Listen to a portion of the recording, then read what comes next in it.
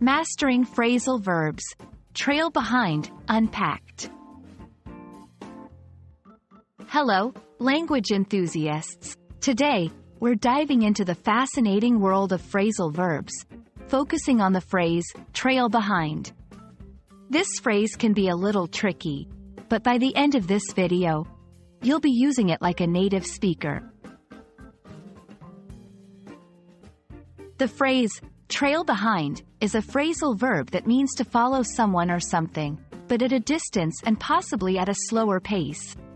It's often used to describe someone lagging in a competition, race, or any situation where progress is being measured. Let's put trail behind into some sentences. In the marathon, the seasoned athletes trailed behind the leader, pacing themselves for the long race. The small puppy trailed behind its owner, taking in all the new sights and smells.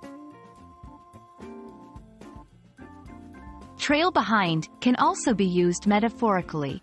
For example, after the latest sales report, our team is trailing behind the regional target. Imagine a line of ducklings on a pond. The last duckling, not keeping up with the others, is trailing behind. This image can help you remember the phrase's meaning.